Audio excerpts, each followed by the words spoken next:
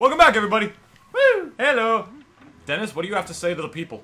I love you guys. Aww. You guys are awesome. Aww. I know I sound very tired right now, but it's just like it isn't boring. I've just been like stranded at home like for a while and haven't gotten out. You just got the summertime blues? Yeah, basically. I mean, it's August and stuff, so... Happens to everybody, man. The summertime blues is a classic thing. When I was a kid, I got depressed during the summer all the time, and it's just because, like, I wasn't doing anything. Yeah. You know? And when you don't do something, like... When you don't do something regularly or have anything going on in your life for a while, you don't get, like, clinically depressed, but you get sad. You get a little sad. It's just totally normal. Yes. It just means you're a fucking loser. Like me. No, stop. I'm an autistic cuck. Oh my god. An American! Let's get him! Alright, what we have to do is we have to, like... Hold up, where's the ghost? You have to, like, get his waiters, otherwise they'll keep bringing him food. Okay. So... Oh, there we go! No. Oh, I missed it. Yeah, basically... Oh, he's back already. Hold up. Yeah, because the kitchen's right in there. Okay. Where's the ghost? I think he disappeared. Alright. Because, Oh, you motherfucker! Will you fucking... I don't think I can get him from this side of the table. Yeah, you probably have to be over there. Bitch! Yeah, get him. That took unnecessarily longer than it should have. Getting you minimum wage worker. Me and Dennis were actually talking about how, despite this game being for kids, it is kind of scary at times, but there was actually a boss from this game that was cut because it was deemed too scary. Did they ever show you what it looked like? You remember, like, the place you're in before you fight Bolosis, like the safari room? No, I don't. There's, like, a safari room with a bunch of, like, animals and stuff. Okay. And you were originally going to fight an undead hunter. And, like, he had, like, a rifle that he was gonna, like, fire at Luigi, like, during the boss fight and everything. And he said shit like, I'm gonna decapitate you and, like, put your head on my wall. Or, like, I'm gonna, like, mount your head on my wall. Like, you had to fight, like, a hunter. Like, like a ghost hunter. And they deemed, like, that too, like, graphic. Or, like, too scary. Yeah, the game probably might have been, like, rated T for teen if that, was implemented. It would have been rated E10 plus. Probably, yeah. But that wasn't a rating back then, so it would have probably been rated T. Because this game's from, like, 2001. Oh, yeah. True. Yeah, so this is like a mini-boss here. You just gotta wait for him to, like, keep shooting his mixtape at you. I made the joke again. I wanna die. I wanna die. Yes. I don't wanna go on Biggest Loser anymore. Physical exertion is exhausting. Come on, I don't wanna get here, you fat fuck! Yes! Oh yeah, I always forget that boss is optional. Oh, but not to get the boo, though. Yeah. You still have to get, the boo. Because when it's a green chest, it means it's optional. Like, it's just money that you get. Nothing else. Okay. Not a key. It's nothing that progresses the story or anything. Just some spark life. There's hardly any story in this. You know what I meant. Advances the game. Advances the game is what I meant. Even, like, just Mario games in general. Yeah. The plot's, like, almost non-existent. Yeah, they're just, it's about simple platforming, pretty much. Which, like, you know, that's fine, because it's Nintendo. They do it well. Like, at least, you know? Like, at least the gameplay's fun enough where, like, you don't give a shit about that. Yeah. Come on. Come on. How many HP did this guy have? He's fine. He's fine. Check out what I'm gonna do. Aha! I'm gonna go over here and suck on him a little bit and bait him into the room. If you suck on him going in one direction, he's gonna run back into the other room. And now he's in a room with light, and he's gonna die now. Just bow to the master, who can't do the glitches to speed run the game. He's almost a fuck up. Oh my! Shut up. Alright, we're back in the kitchen, everybody. Just like this is where Luigi belongs, because he's a bitch! Shout out to misogynistic jokes. Good job, David. Actually, good question about that, because, like, remember how in Paper Mario, like, the first part of the game, like, you see, like, his house, right? Yeah. I'm, like, wondering, does, like, Mario do anything in the house? Probably not. Is it just Luigi just, like, does all the cooking, the cleaning, probably all the shopping? I would definitely imagine it being Luigi. Right? But I don't know, because that's Paper Mario, and that's actually, like, confirmed a different universe. Oh, but I love Paper Mario. Than the regular one. Because, like, have you heard of Mario and Luigi Paper Jam? Was that in the 3DS game? Yeah. Oh, no, I have. It's, you know the Mario and Luigi games, like those RPGs? Yeah. Yeah. The third one, those are fun. The third one, like, has Paper Mario in it.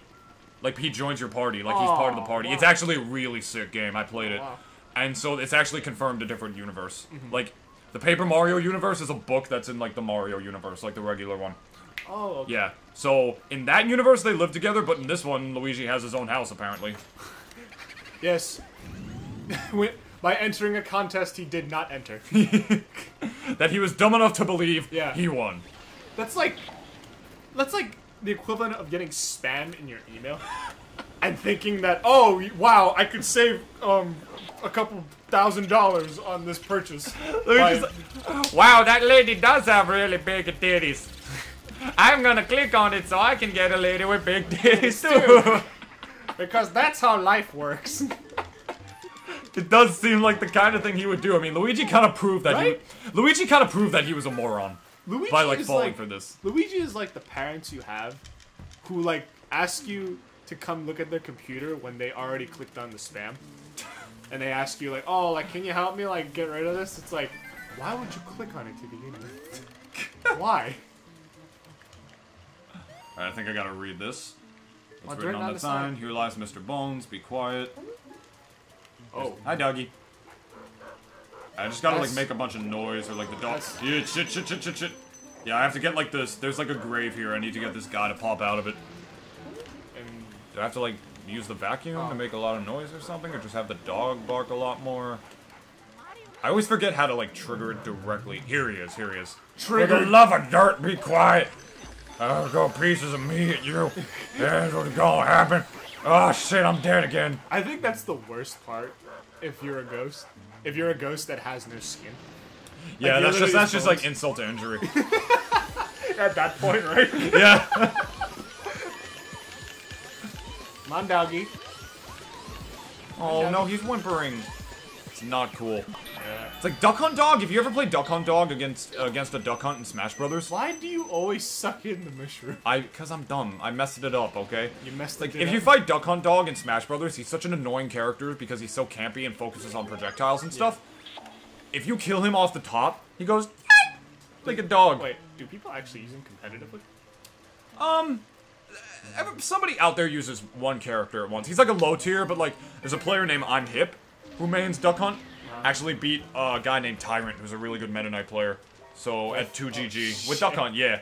So, but when you kill Duck Hunt off the top, it feels so bad because he just yelps like a dog. Yeah, and it's like, oh my god, I just hit a doggy. It's like, it's not cool at all. Like, I don't feel alright with that. Yeah, I wouldn't either. Yeah. It's like... I mean, he's an annoying fucking asshole. A Duck Hunt Dog. He's always been an annoying asshole in the history of video games. Shit, oh my god, projectiles everywhere. yeah, you're getting a boner. You are the cleverest human. Guys,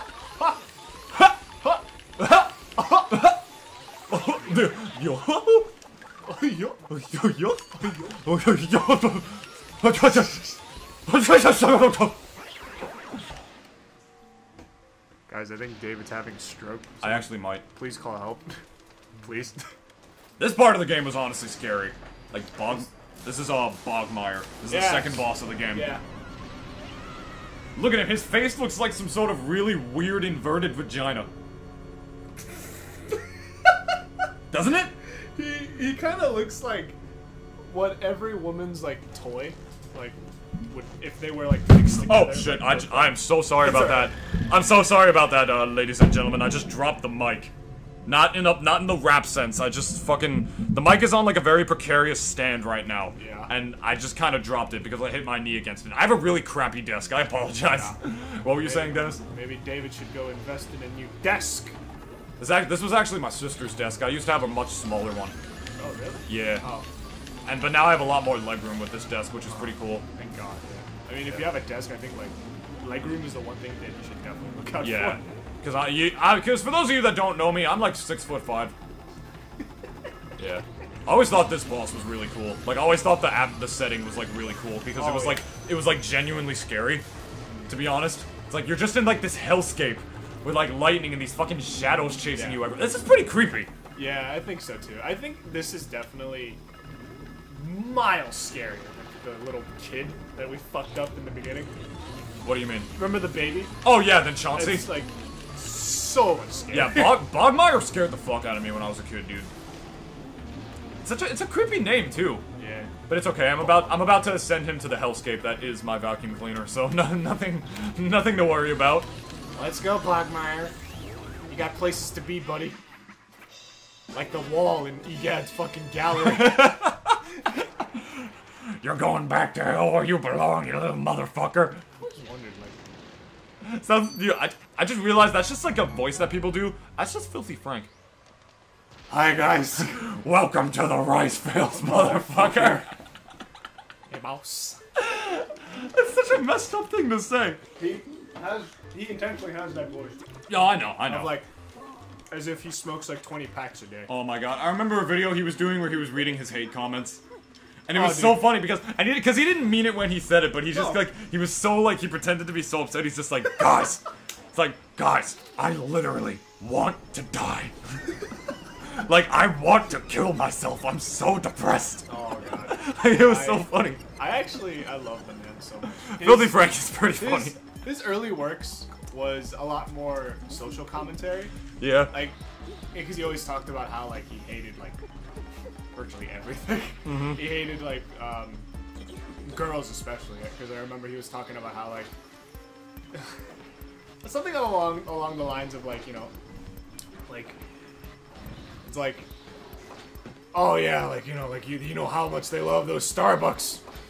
Yeah, man, Starbucks. And, like, he also just went off on veganism, too. That was, like, hilarious. I remember he was, like, saying, like, yeah, man, going to buy those $17 carrots. Oh, yeah. So worth it. Oh, shit. Wow, you got that much? Yeah. You get more, like, depending on what every area you're in.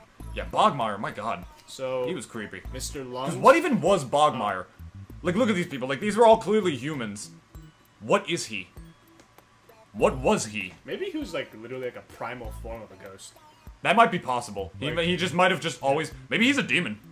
Like, he might just be, like, a demon or something. Because, like, maybe these people, like, passed away, like, probably recently, perhaps? Yeah. And then... Well, actually, no, these were Egad's ghosts, so they might be older than that. Because then they, like, built the mansion just so they could have a place to live. You know what would be a good game? What? If they did a game where Egad was younger. Oh my god. Right? Yeah. He's like an inventor in like the current universe. If they did like a game on the backstory of Egad, dude, that'd be sick. People have said the same thing. Ego Raptor actually said the same thing about a Punch-Out game for Doc. Ooh, like wow, about Doc like rising and coming to the champion because he was the world champion too. And a game like that, oh, that'd be so sick. I think they should do that. They should. That would honestly be a really good idea. I mean, it wouldn't add to the plot too much, but it would just be like, you know, Egad in and of himself. I will grant him this. He is somewhat of an interesting character because like throughout some of the games, like you saw a lot of his inventions. Yeah. Yeah, like in Partners in Time, Mario and Luigi Partners in Time, like he was in that game too, had a lot of inventions, was really cool. And Super Mario Sunshine, the fucking paintbrush that Baby Bowser uses was made by him. I didn't get that reference when I was a kid. Oh, you didn't? Went right over my head. I did not get that because I was too young. I just didn't get that was made by Egad just because of the symbol. Yeah. It's like, he's done... Like, this guy probably makes nukes and probably doesn't even know it. Like, what, Egad? Yeah, like, he's like, oh, I'll just make something. Oh, on to the next. And, like, somebody steals it and is like, I'm gonna bomb you with this. And then it's, like, literally a missile with Egad's face on it. I'm surprised they haven't done more with Egad. Right? Than just having him have occasional appearance in other games, because he's a cool character. Yeah. And, like, someone who I feel like definitely deserves a game in and of himself. Yeah. Like, for himself, really. Like, yeah. Like, him when he was younger. That definitely would be impressive. I mean, they did show him when he was younger.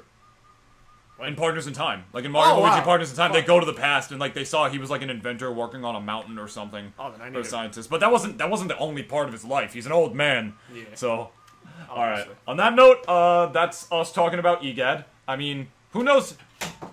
That thing on my wall just fell. Don't know how that happened. Spooky Ghost playing Spooky Ghost game. Who doesn't like Kid Icarus? I don't know. That's a little Kid Icarus thing that fell off my wall. I forgot what I was saying already. Bye guys.